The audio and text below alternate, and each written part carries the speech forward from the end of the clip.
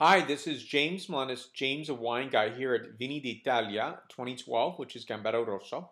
A fantastic wine experience here in the United States, and it travels to 3 cities, and I'm glad San Francisco is one of them. It's a fantastic place to come and taste some familiar grape varietals from Italy, but also some ones that are extremely hard to find, even rare.